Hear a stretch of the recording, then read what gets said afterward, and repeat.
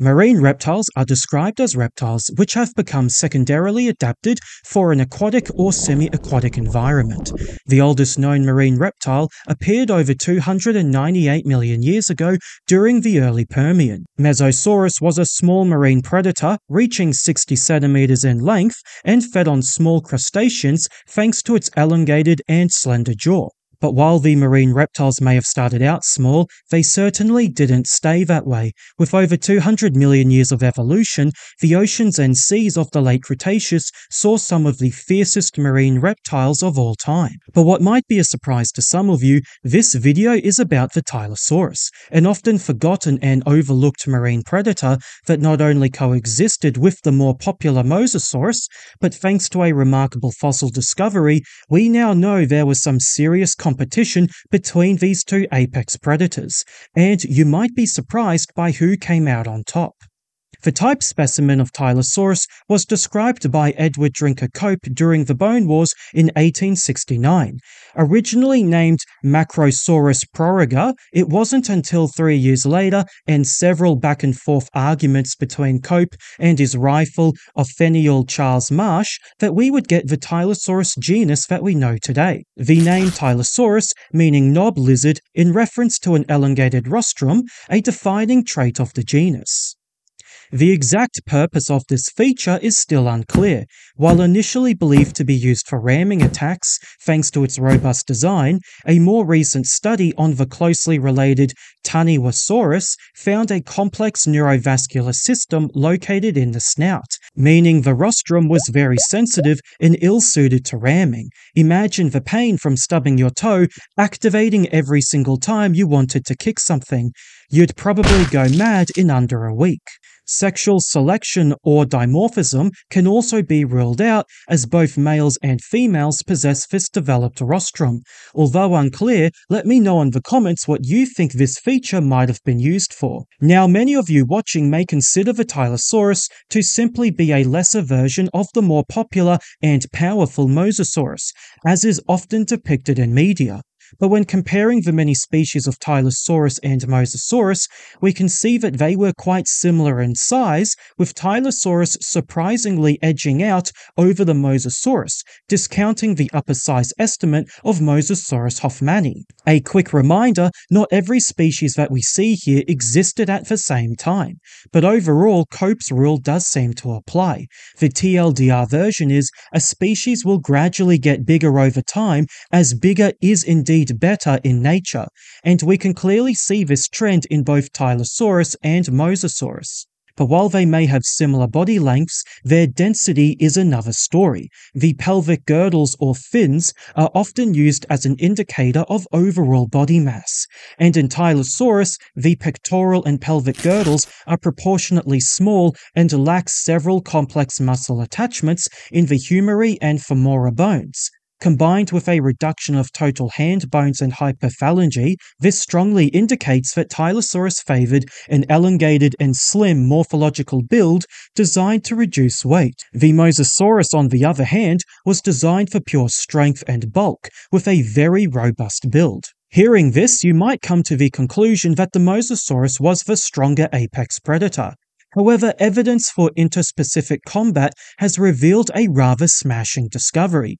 A recovered subadult Mosasaurus hoffmanni skull was observed to possess several fractures believed to have been caused by a massive concentrated blow to the brain case. Investigating the formation and spacing of the fractures, the culprit has been argued to belong to a Tylosaurus bernardi.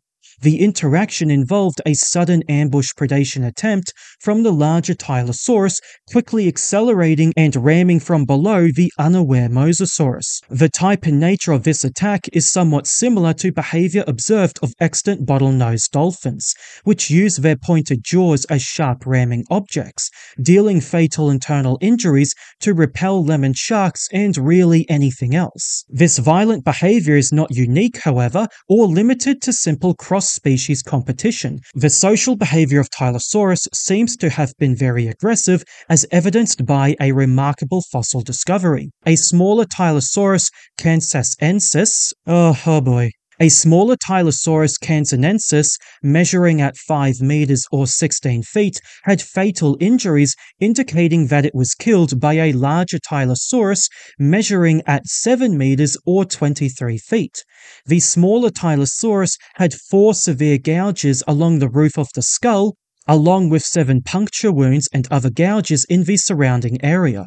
But the attack didn't stop here. The neck's cervical vertebrae were found to be twisted at an unnatural 40 degrees relative to the long axis of the skull. The preservation patterns rules out simple displacement and instead indicates that a sudden and violent twisting motion occurred during life, the cause being a predation attack from a larger Tylosaurus. Reconstructing this scenario, the larger Tylosaurus quickly accelerated, ramming its victim from below along the left-hand side. The impact causing the victim's head to roll to the right, allowing the aggressor to sink its teeth into the skull roof and crush the right lower jaw. The twisting motion would then cause the quadrate to detach, and the spinal cord would quickly follow, twisting and severing at the skull's base, leading to a violent but quick death. Many other Tylosaurus fossils have been discovered with bite marks matching that of other Tylosauruses, showing that this species was very aggressive and had no problem establishing its dominance. And following from this, let's now analyze the jaws and teeth of Tylosaurus. Representing around 14% of the total body length, the skull of Tylosaurus has a very strong conical shape and is filled with sharp conical and triangular teeth. Unlike mammals that have many different types of teeth, the dentition of Tylosaurus is homodont, utilizing only a single tooth design. Elongated in design, the teeth of Tylosaurus were mainly specialized for cutting large marine vertebrates, but other species such as Tylosaurus ivanensis and goodri were optimized for piercing and smashing prey. An iconic feature of all mosasaurs is the presence of a second row of teeth located within the upper and lower jaw. The pterygoid teeth were much smaller and more recurved, but likely enabled ratchet feeding, a method where the upper jaw holds prey in place while the lower jaw moves backwards and forth via a strioptic stylic jaw joint. This biting method would inflict devastating blood loss while firmly holding struggling prey in place with additional contact points within the jaw. Well adapted to warm, shallow inland seas, the main habitat of the Tylosaurus was the North American Western Interior Seaway. Here the Tylosaurus shared its habitat with a diverse ecosystem of marine fauna and many other large marine reptiles such as plesiosaurs and other mosasaurs like Prognathodon. But with the emergence of Mosasaurus missouriensis and Conodon 79.5 million years ago, the dominance of Tylosaurus would come to an end, being pushed further north while the Mosasaurus genus expanded, eventually accounting for 2/3 of all mosasaur diversity.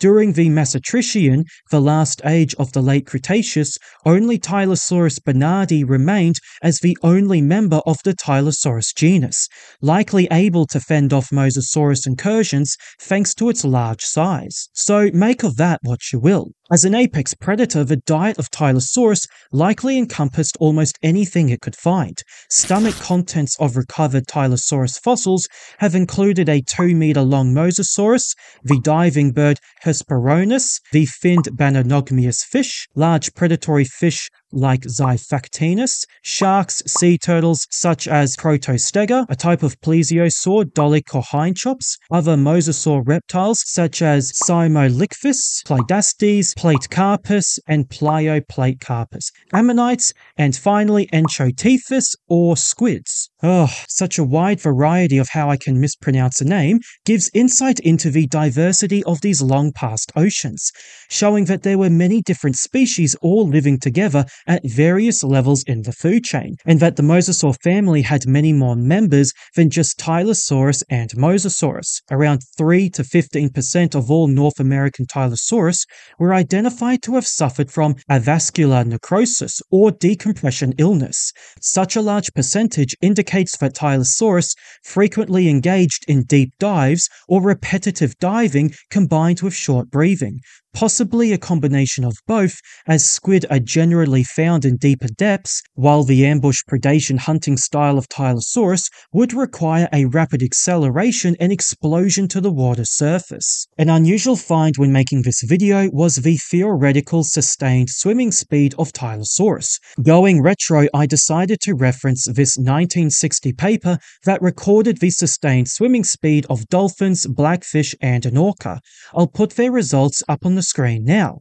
Now, Tylosaurus, on the other hand, is hypothesized to have a safe cruising speed of 1.15 meters per second or 4.14 kilometers per hour, which is honestly quite slow. Although initially believed to be an anguilliform swimmer, it is now understood that Tylosaurus used careniform locomotion, a method of tail propulsion best observed in extant fish. With the tail vertebrae forming the tip of the tail, this likely reduced the flexibility of the tail fluke, and combined with any tail injuries, which has been observed as unnatural fusing of tail vertebrae, may have reduced the overall swimming speed. Perhaps this is why marine mammals took over, as their horizontal tail flukes do not possess solid bone, allowing for more flexibility. While there are marine reptiles, there are none in our current oceans that encompass the ferocity of the mosasaurs. But let me know what you think of the Tylosaurus. When discussing past prehistoric animals, we can often refer to what we see in media as though it is scientific fact and discount the very real fossil evidence paleontologists have uncovered. I remember many years ago when Velociraptor was thought not to have feathers, and many adult people were very offended to find out that it did. Another one is the Dunkleosteus. Size estimates at 20 to 30 feet are not scientific and based purely on river monster logic. The actual length of Dunkleosteus was only around 12 to 14 feet at the larger estimates. But you let me know if this video has changed your view of Tylosaurus, or do you believe it was doomed to extinction by the more successful Mosasaurus? Either way, thank you for watching, and if you made it this far, then hit that subscribe button and like the video. Any support you guys show me in the channel is greatly appreciated. But until then, I hope to see you in the next video.